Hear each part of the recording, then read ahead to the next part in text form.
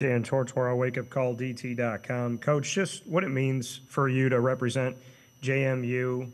A lot of people, bracket-wise, thought that this could be an upset, but I know that from a coach's point of view, you're not looking at an upset. You're looking at the strength of your team. So just all season long, what it means to wear JMU on your heart.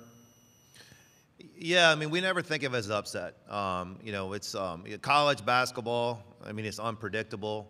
A lot of things can happen, and anything can happen in a game. So you got to, be good that day, that night. Those people that picked us in their bracket, thank you. I hope we keep making you right. It's one of those things where I think it's one of the coolest sporting events. Actually, I think it's the coolest sporting event out there. I mean, the enthusiasm, those first couple of days of the tournament, and people getting around, watching games, and families, friends, everything else. So I'm glad we're a part of it. I'm glad we're on the national stage, and I hope we keep making a run.